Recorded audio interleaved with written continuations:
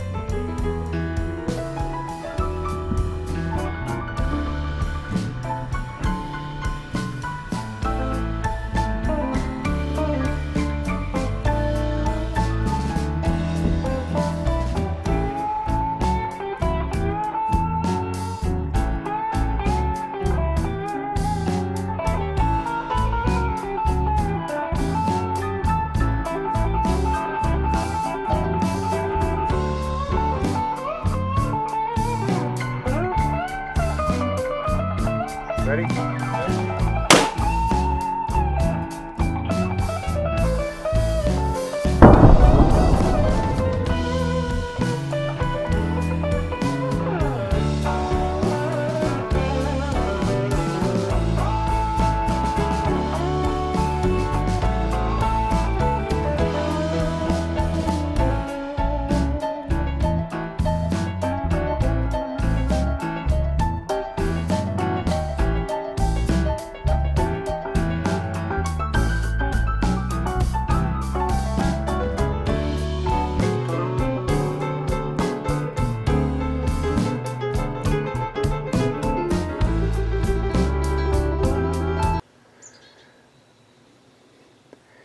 right, well, I hope you enjoyed that little intermission. I'm not going to say anything about that. I'm not going to write anything in the description about it. And see what YouTube does. See if they do anything about it. But I will show you inside the cabin. It started raining, so I didn't get to do much video down there. We beat the rain for some, but we now have the whole ceiling insulated. And all I've got to do is get back in there, insulate the eaves on both ends, and I can start putting the ceiling in. So we actually did some work. I'll probably come out here next weekend with Gary, and we'll insulate the eaves.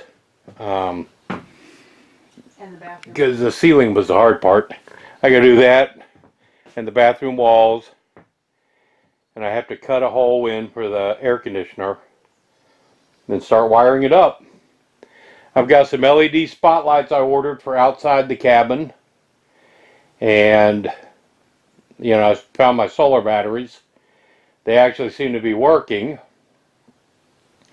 so I'm going to bring those out, set that up so that it does their motion sensing LED lights, and I'll put one at each end of the cabin and let that run.